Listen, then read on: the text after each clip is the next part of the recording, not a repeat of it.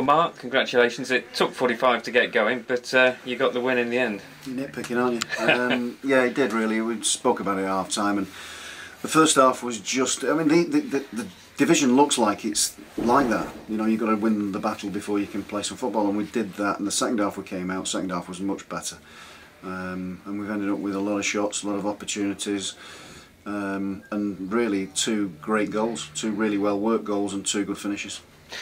You mentioned the battle in the first half. You had to battle the team, but you also had to battle the elements. It wasn't sort of there to offer pretty football, really, the conditions. No, but I still think there was some decent stuff played at times. I think most notably the two goals, but some of the chances we created were good. Bear in mind that they were a team that were in the playoffs last season, and they've strengthened again this season. You know, it's a really good 3 points for us, and a decent period of 3 games, and we just rest now because your focus then goes to Saturday against Cambridge away, and again a different type of challenge.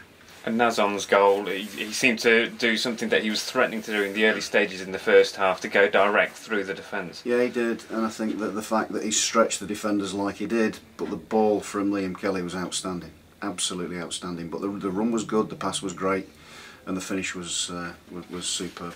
And I guess a bittersweet evening for him, having to go off injured. What's the news on that? It was cramp. You know, it was just cramp. He's sort of getting used to what I said to him. He needs to work harder in training. You know, he's talented. He's got some real ability, and we can use that ability in the team. But I'm still looking for more from him, and he can finish like that. So I'm looking for that, and that might just give him a